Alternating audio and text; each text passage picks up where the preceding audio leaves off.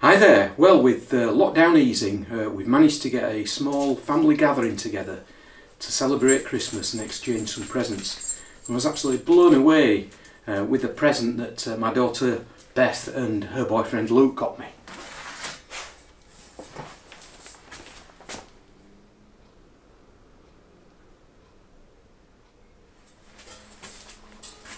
It's fantastic and I can't wait to get it up on the wall. In this video I'm going to be machining the flywheels for the odds and ends engine.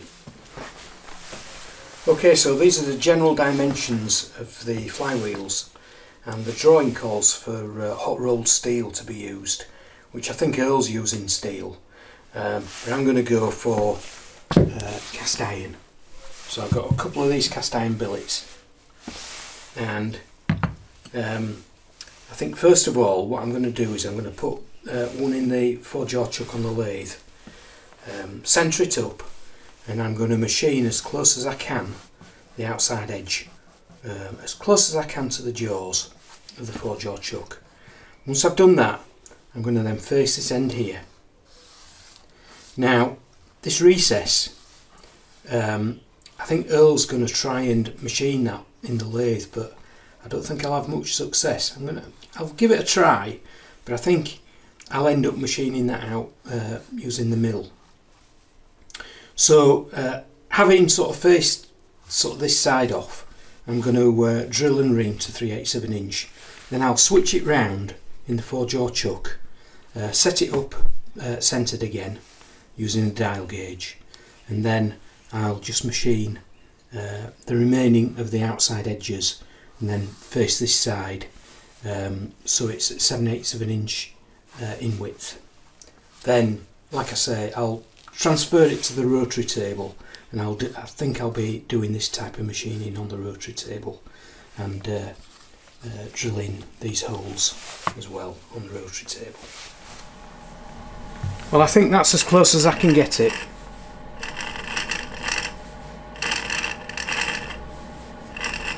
And this is a very cheap gauge, by the way.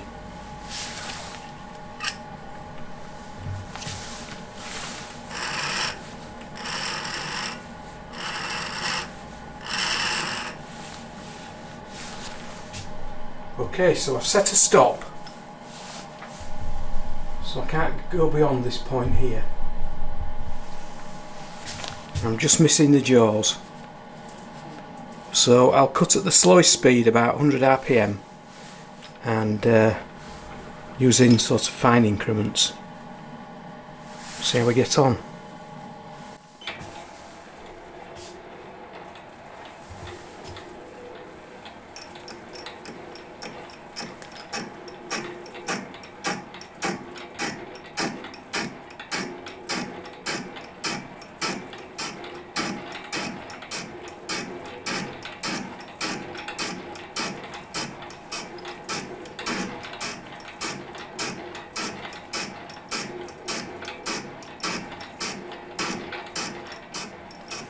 So I'm going to cut it around about 5 thou at a time.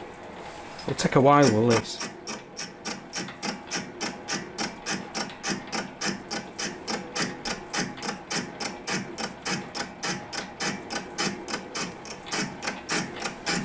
Well, I'm gradually getting there, and I'm using the fine feed on the carriage to take these cuts,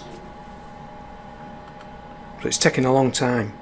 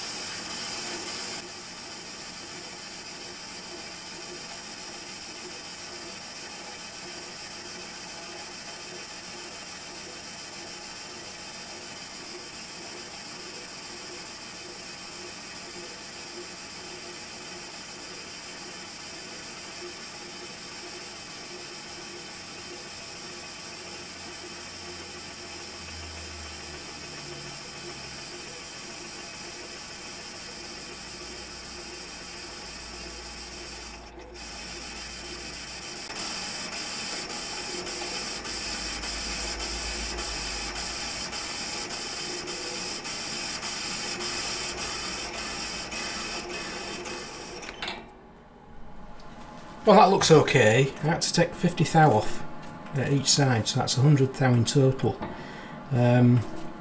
So now I need to face this.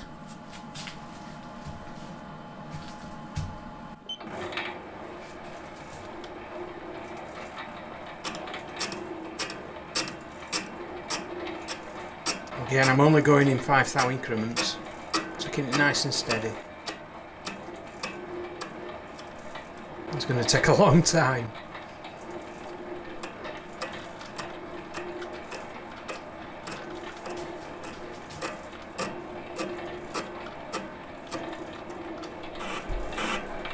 Well, I'm now using the power feed on the cross slide, only cutting at 5 thou at a time, so this is going to take forever.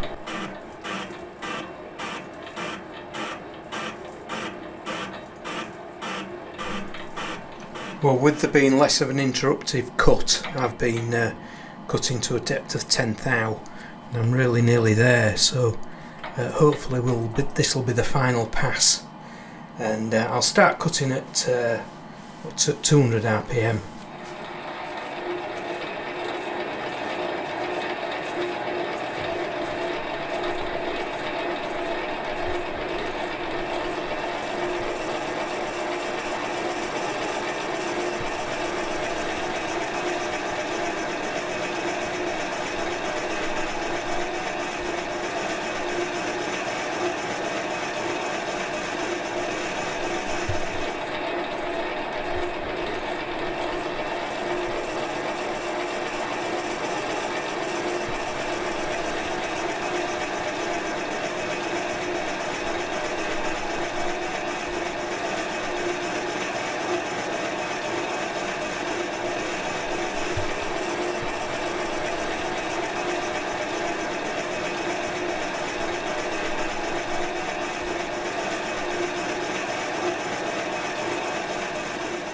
Well, that's worked out pretty well.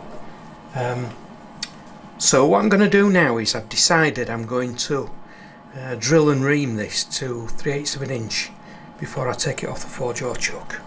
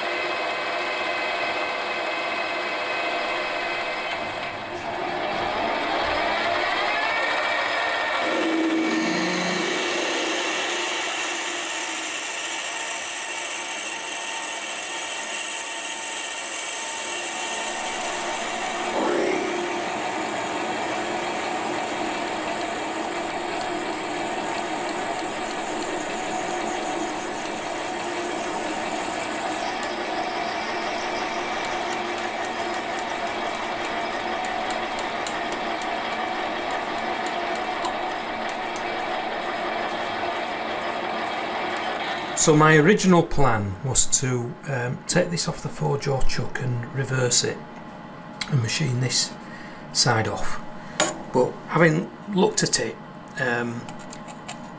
it needs to be 7/8 of an inch wide, which takes it down to just where that jaw ends.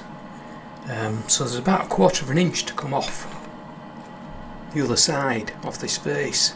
So I think what I'm going to do is I'm just going to whip it off, put it on the mill and mill most of that off, and then I can come back to the lathe, fit it back on the 4-jaw chuck and do the final finish.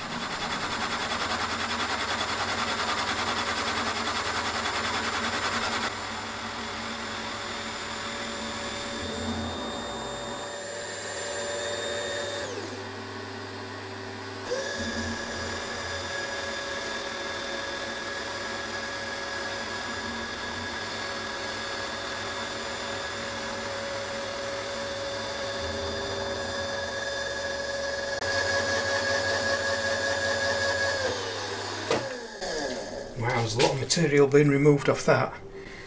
So what I'll do is I'll move the clamps around and then finish the other sides off. But I'll do all that off camera. Okay, so I've reversed the blank in this 4-jaw chuck. And now I'm just checking to make sure it's centred. And this is tenths of a thou here.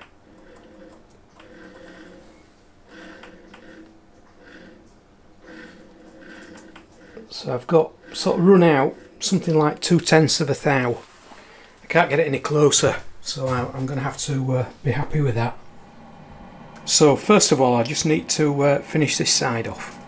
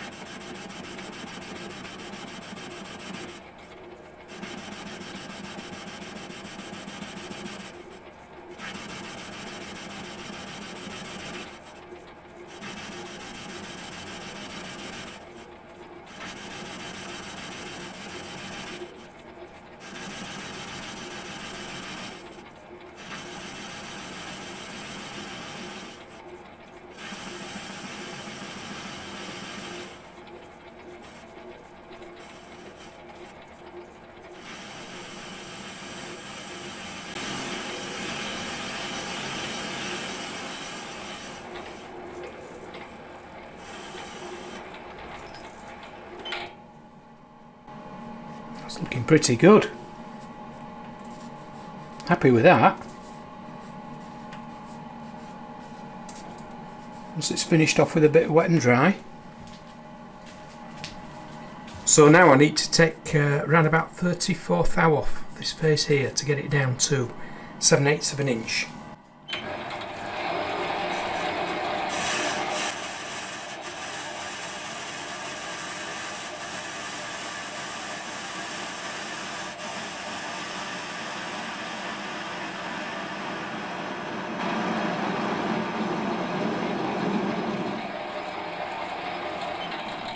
Well, that's 10 thou done. I'll do the rest off camera, completing the final cut on the fine feed.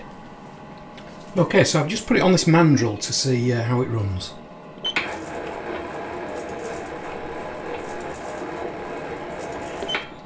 That was pretty good to me. Okay, so I've made 2 of these now to size, and in terms of this recess, I was thinking about machining it out on the lathe using this tool, but having thought about it, I think I'm just going to go over to the rotary table and do it on the mill. Okay, so I've got an adapter plate for a 3 and 4 jaw chuck on the rotary table, so I'm going to centre the rotary table based on the outside edge of that using this coaxial indicator.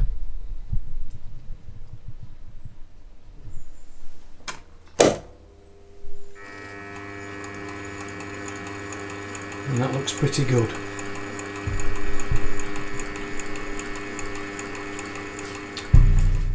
And as a double check to make sure that the table's centred, I've put the reamer back in. That looks spot on. Okay, this is my second attempt at this. I tried a 14mm slot drill and must have been blunt or something. But anyway, I've got this 16mm slot drill in here now. So what I did was, when I was on centre, I moved the table towards me 8mm, which put the cutter edge on centre. Now the hub is 3/4 of an inch, so I've moved the table again towards me 3/8 of an inch to put me on the edge of the hub. So what I'm going to do with this slot drill is drill to a depth of 9/32 of an inch. It's around 500 RPM.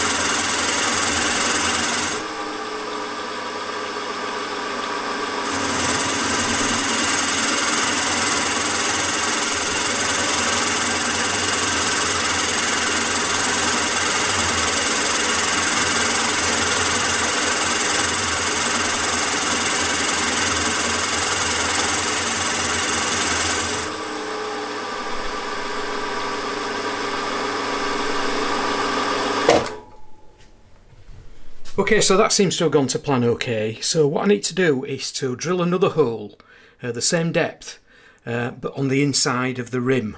But I'll do that off camera. Okay, so I've defined the inside and the outside edge in terms of where I need to cut. So I'm going to go to a depth of 1/10th out of time initially, and just go around the outer edge.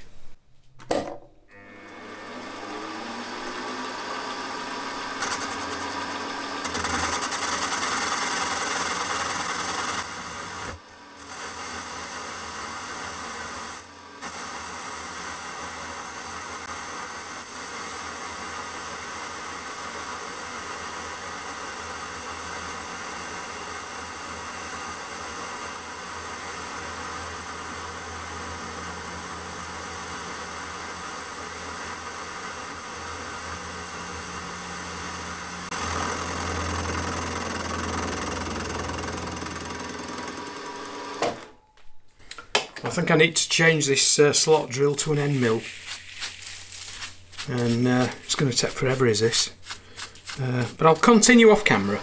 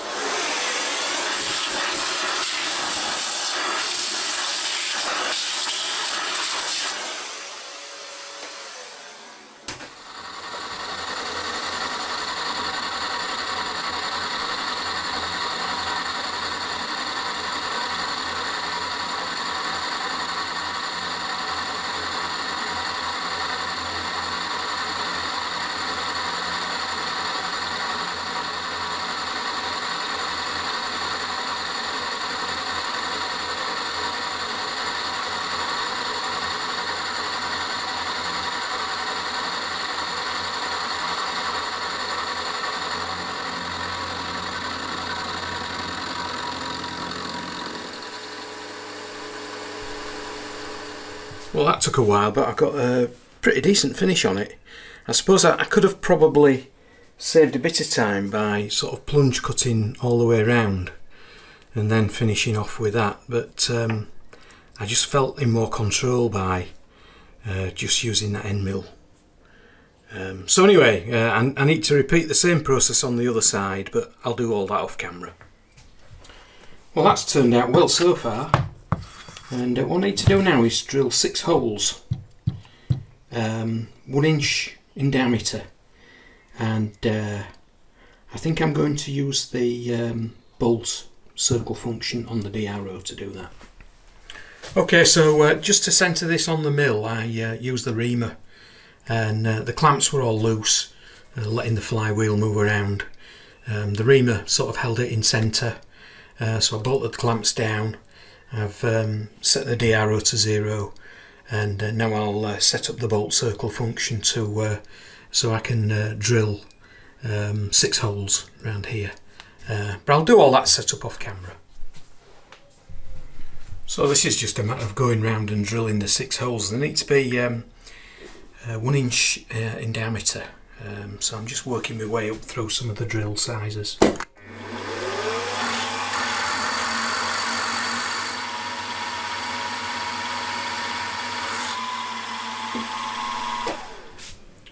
Well, I found this 18mm slot drill, and it seems to work a treat.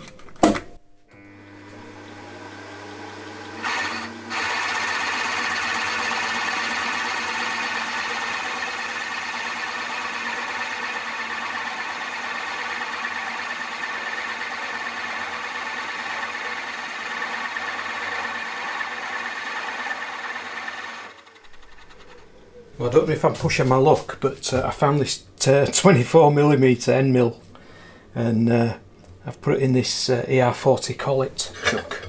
Look at the size of that.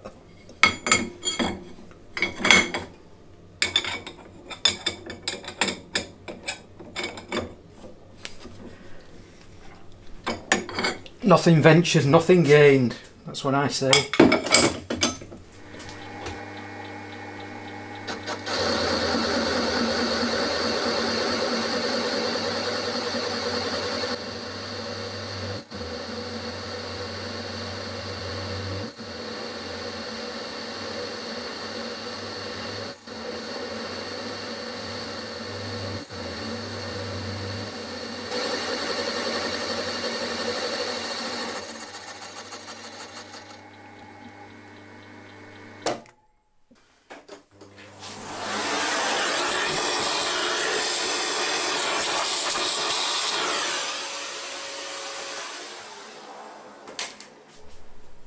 Well, I've even managed to find a slot drill that's 1 inch in diameter. My lucky day.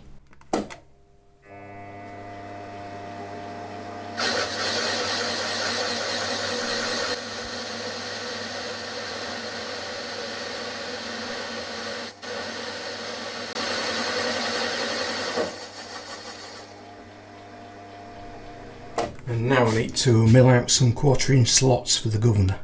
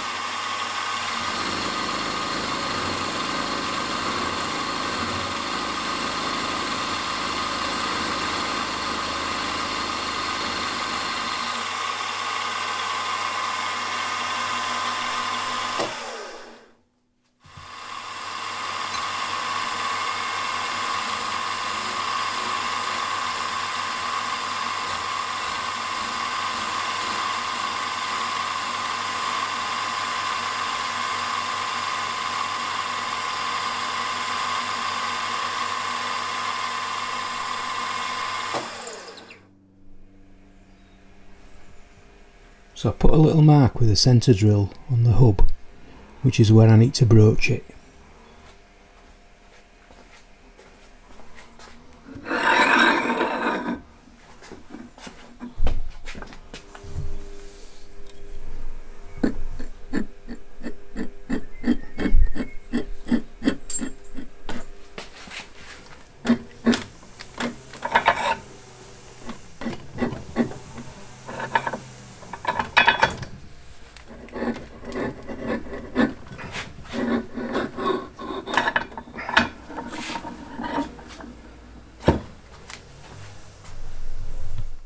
Well, Earl came up with a great idea, and that is to mill a counterbalance in the flywheel, like on the Farm Boy.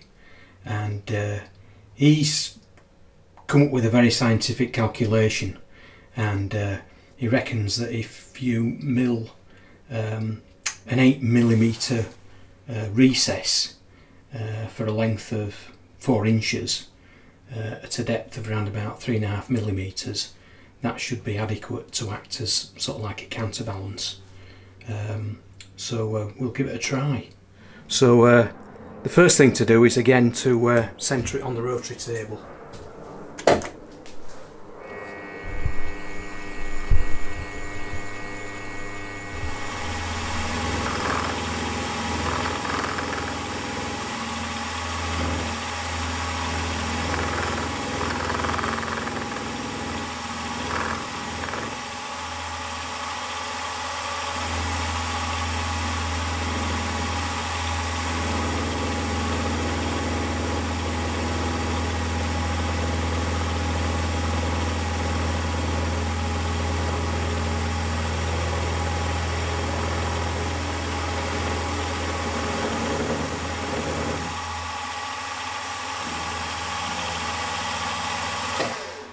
Oops, table's come loose. Well, this is a bit of a convoluted way of holding the flywheel, but it seems to be working at the moment. So I've already drilled through with a number 29 drill bit, and now I'm tapping with an 8x32 UNC tap. Now I've loosened the R8 collet holder, and that will move up and down in the spindle, so I'm using that to tap. It seems to be working, I think.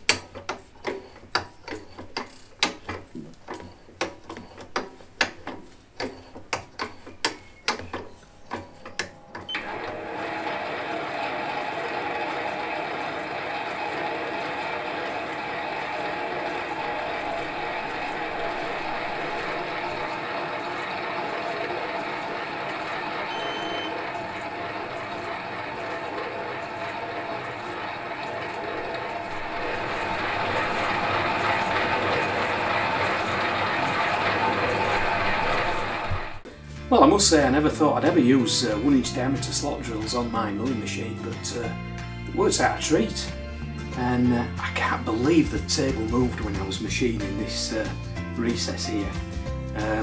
So the recess hasn't actually come out as I originally planned. It sort of looks okay, just a little bit off centre. Obviously I've got another one to make. So it's quite labour intensive, is this, and it's the first time I've ever machined a flywheel from a sort of like a billet, but I'm really happy with the way it's turned out, and I hope you'll like the result. I hope you found the video of interest, and I hope to see you later.